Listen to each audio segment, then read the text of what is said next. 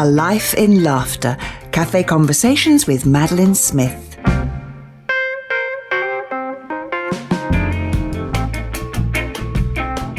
In Conversation with Bill Lawrance.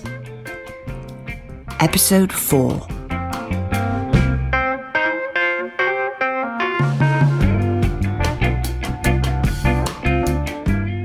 And in this conversation, Maddy talked about her move into prime-time television comedy.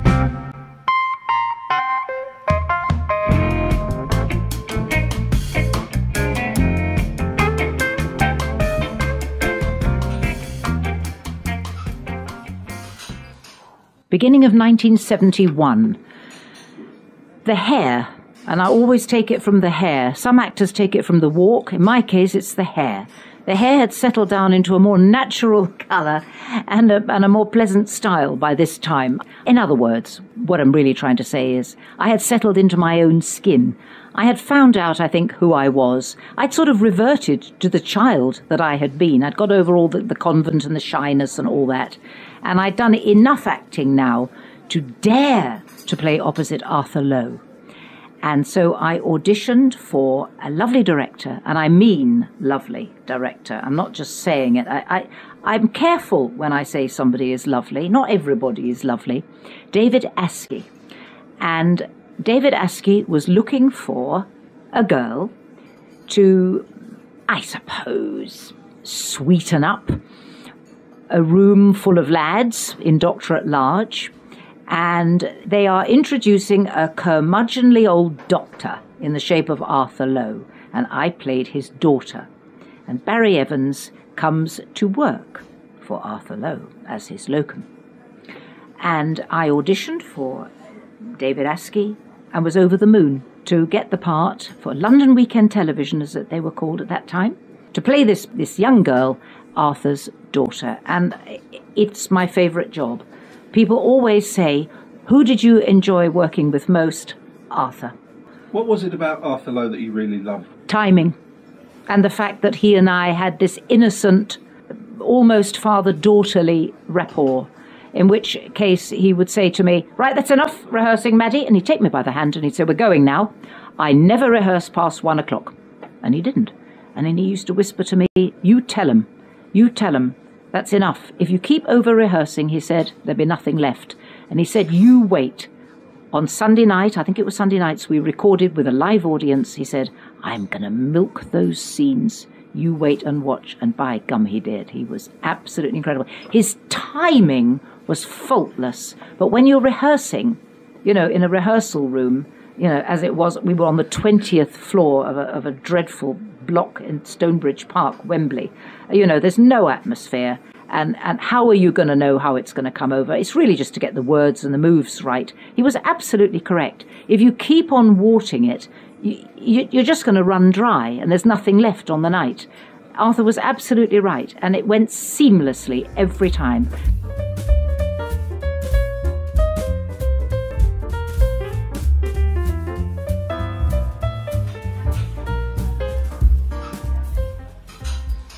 So this is a big change for you, Maddy. You've gone from film and modelling where there's no audience, and now absolutely you've got that audience in front of you. I loved it. And this changed your career because now you move into all sorts of comedy, don't you? Yes, well, I love having an audience there. A lot of actors find it terrifying. They hate it when they go out onto the set on a Sunday night or whenever you record, and there's a sea of faces, and they've all had a warm-up man, and they're all ready to go, and, supposedly you are terrified. Well, I just adored it. I like to play to people. I need people, and I always will. And even as a very, very small child, and I mean very small, I was writing plays on pieces of coloured paper that my mum would bring back from work and force my poor friends to appear in these dreadful plays that I'd written. And I had a dressing up box and everything. And I even created my own theatre. So why I never thought of becoming an actress, I don't know, but I didn't. So how did you progress from there? How do you get the breaks again? Because the world's full of, people that want these jobs. I know. And you've done Doctor at Large for LWT. I have. So what comes next? The BBC? Well, I had been, before actually before getting the part in Doctor at Large, I had been to audition for Hughie Green, W Money, and so on. Yeah? Do you not know it? I know. W Money, it's your lucky day. He was the father of... Oh, ow! Shh. Secrets. And guess what? I knew Jess Yates very well, and I saw his very white organ. Leave that one there, shall we? So you got a job with the BBC? So, anyway, I went to audition for Hughie Green to be, I think, a hostess or something. He was then in cahoots business-wise with David Frost. They had a company called Paradine Productions. And he obviously thought, interesting, David and I are looking for a comedy turn for the two Ronnies. They were about to grasp the nettle with Ronnie Corbett and Ronnie Barker and create a whole series with them, fresh from the Frost Report. So I was completely taken aback when suddenly I'm mounting the many stairs at the BBC. This is all before Doctor at Large, and absolutely befuddled by sunshine in my face. I remember this very well. And I'm sitting opposite Ronnie Barker, whom I already worshipped because there was a series on at that time called Hark at Barker, with my friend Moira Foote playing the waitress. Brilliant stuff.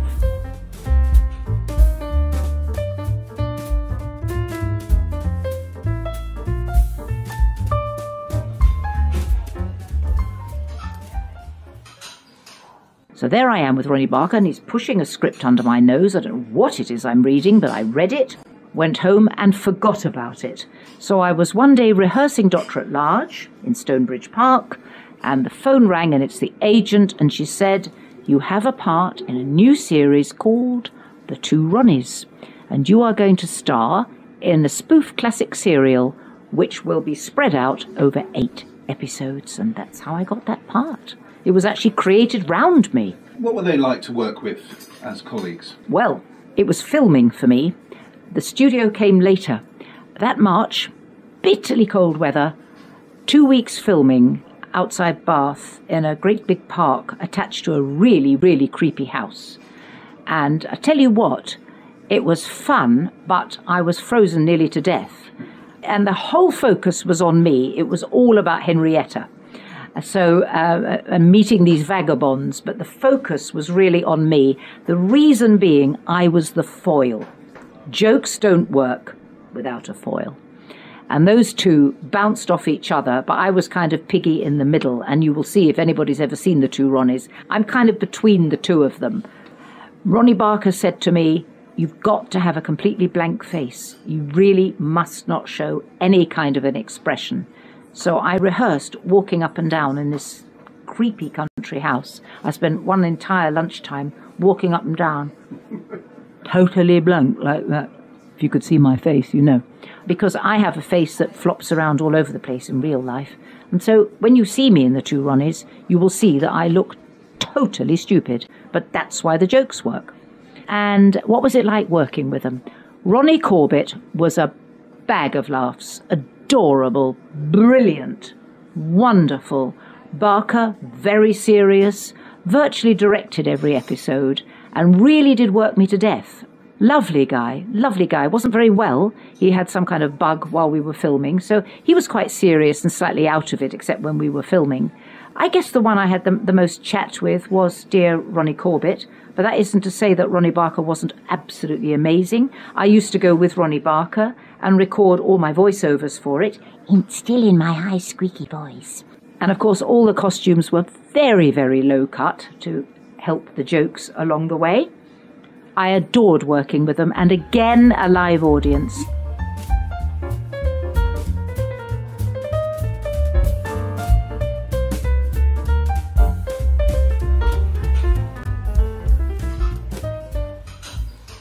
You did another one of those serials. Yeah. You did one that was the First World War. No, the First World War came into that, I think.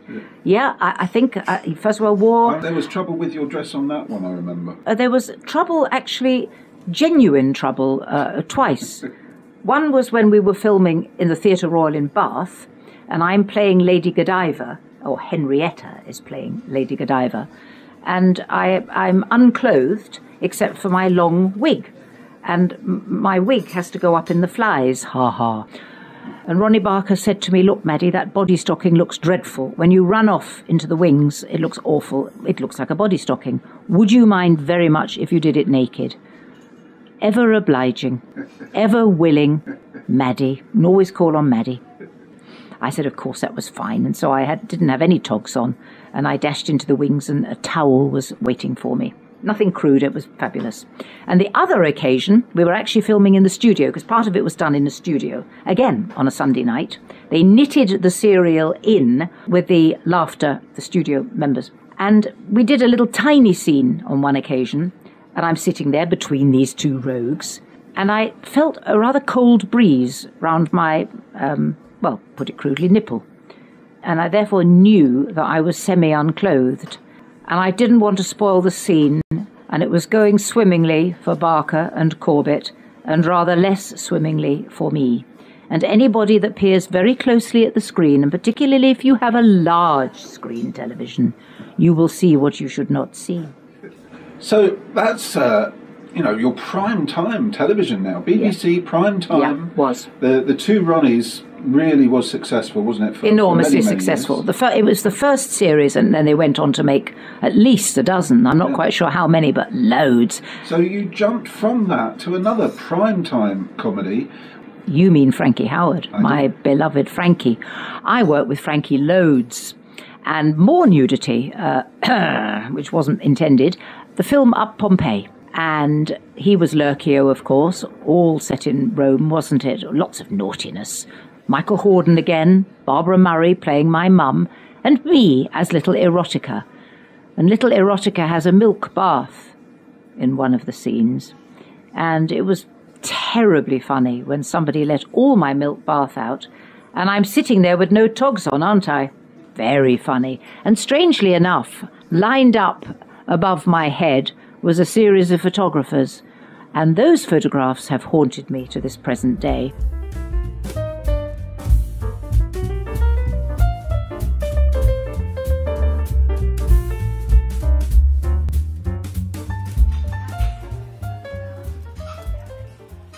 I have to say, with regard to dear Frankie, I absolutely loved that man.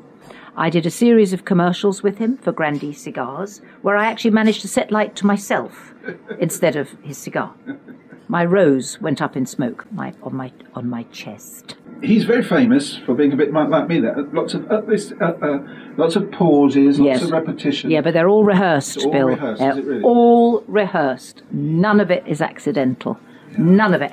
Total opposite to somebody like Arthur Lowe, who, if anything, dear Arthur, if you want to make any criticism at all of Arthur, and I hope nobody will, didn't really over-rehearse, never absolutely knew his lines, but he knew his timing, and he could invent anyway. But dear Frankie, it's well known that he paced up and down the streets and the beach, I think, because he had a house near a beach, would pace up and down, and people would think that he's a madman, because he would be reciting his lines over and over again with all the pauses and everything. They were all rehearsed. He suffered terribly from nerves, Frankie. So was that a happy film set? Yes, Up Pompeii, fantastic, wonderful. Absolutely, I can't say how much I enjoyed it. Literally, and then I did another one with him called Up the Front. Dear, the titles. Yes, and we had the wonderful Jonathan Cecil was in it, playing my love interest, and that one was about the First World War. Wonderful. I think, if anything, I enjoyed that one slightly more, because I had a bit more to do in it, I think. Was it around this time that Elstree, was it Elstree called, or Pinewood, one of the big studios, and say, we've got a part in a carry-on film for you? Oh, yes. Oh, yes. And I did have my little half day in Carry On Matron. Wonderful little part, as Mrs. Pullet was my name. And I had problems with my baby. But for anybody that hasn't seen the film, I'm not going to spoil the joke. Just say that it's one of the happiest half days of my life. And to my great regret, I was offered more. And because I was doing a really half-baked tour at the time, I was unable to do it. But So- he was lovely. He was absolutely lovely, the producer. So nice.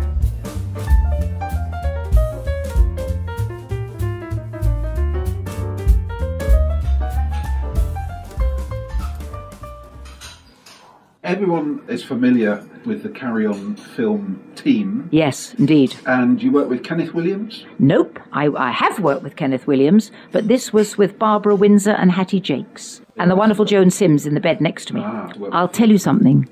It was partly a joke with a sausage, and if you watch it, you will see Joan Sims and a sausage, and I'll leave it there. right. Joan Sims, Barbara Windsor, and Hattie Jakes. Right. Joan Sims I had worked with previously.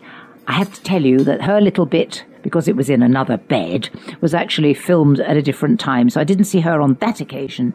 But I did do a Telly play with her and Richard Briers, and what a joy that was. It was a Fado farce.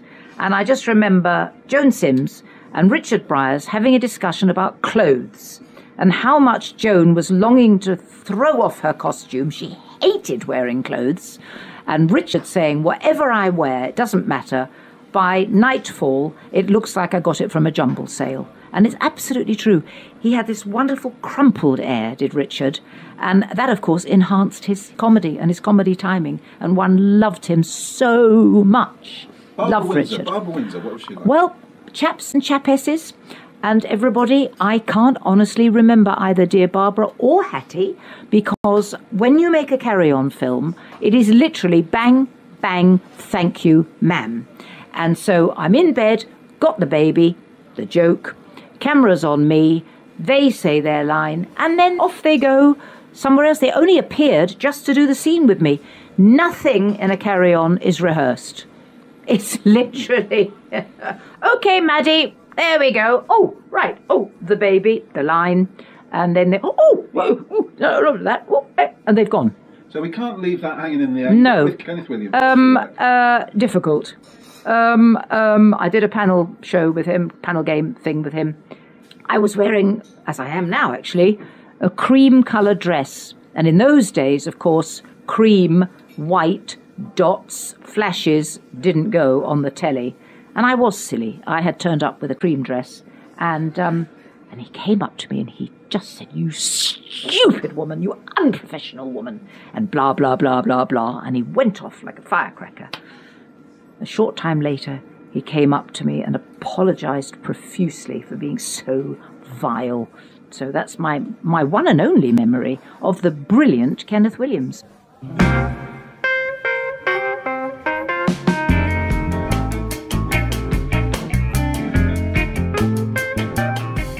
That was episode 4 of A Life in Laughter with Madeline Smith.